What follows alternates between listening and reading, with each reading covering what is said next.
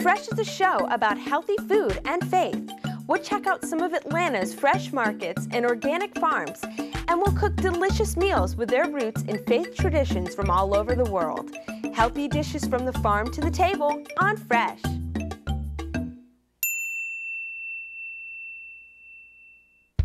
Do you ever wonder where your food comes from? Today on Fresh, we'll go to Taylor Organic Farm in Ellenwood, Georgia, where farmer Neil Taylor grows his vegetables without using pesticides. And we'll meet Hillel Nori. Shalom. He's the rabbi of Congregation Cherith Israel and a vegetarian chef.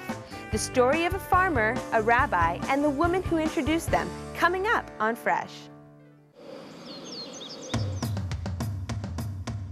I did not have the lust for money. You know, money doesn't motivate me.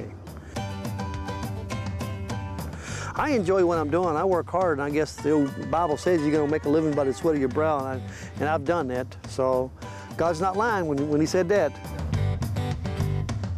Well, I don't think God really intended for us to use a lot of chemicals. Mother Nature tries to heal itself, but eventually Mother Nature is breaking down because we are constantly abusing her, the way I feel. So I think we should step back and think about what we're doing and then go for the all-natural foods that God's got available for us. CSA stands for Community Support Agriculture. It's where the community supports someone in the agricultural business. And what it is where the farmer grows on a number of crops, and he gives those to the families on a weekly basis based on what he's got available. So the money comes up front, and the farmer needs most of the money up front, and then throughout the year he gives back on their investment until at the very end, hopefully there's some left over for the farmer. So I've got started with a few families, and the first year was like 10 or 15, then next time is about 30, then I went from 45, and then finally I had a couple from the Congregation Cherith Israel that came up and asked me about being involved in the CSA, and I said, sure. Try that blackberry right there. I don't really like blackberries. You don't like blackberries? But maybe I never had one of yours. Well, you can always spit it out. Hey, no, look, that one is good. Oh, yeah, look at the lettuce I'm gonna get this week. I think eating seasonally makes you feel more connected to the land.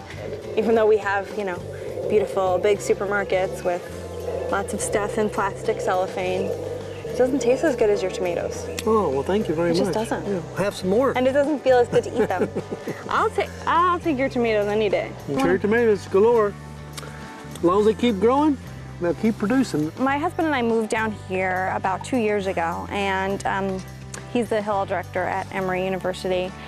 And we've been living in Brooklyn and had a lot of like wonderful connections with the Jewish community we were members of a co-op and members of a group of people that met twice a month, and we brought food together and we made food together.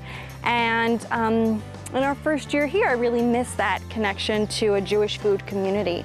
At the same time, this a national organization, Hazon, started this what they call food work.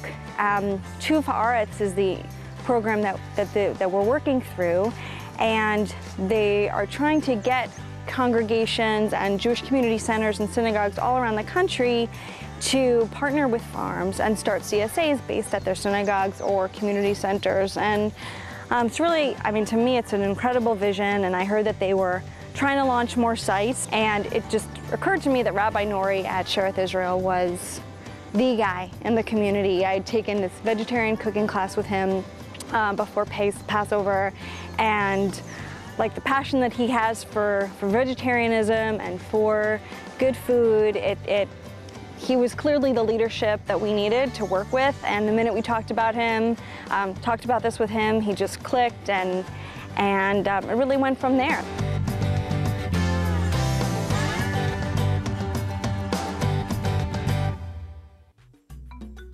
When we return, Hillel takes Neil's fresh veggies and cooks up a southern vegetarian feast fit for a rabbi.